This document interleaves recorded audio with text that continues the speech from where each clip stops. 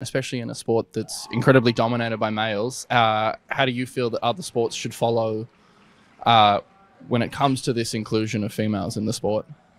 I think it's very important for other sports to include the female side of things. I think coming into the space, it was a whole new ball game for me, and I was so surprised and shocked on what I was getting into, but at the same time, it was satisfying, so very satisfying, and to help in the female space, and I'm still engaged with that at the moment, so I'm very happy.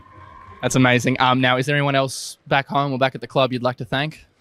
Definitely, I'd like to thank a lot of people. There's a lot of volunteers at the club, Jeff Lemalu, everyone behind the scenes there. There's so much to name, but I especially like to thank my family, my wife, and my kids who are here at the moment. So, yeah, very grateful.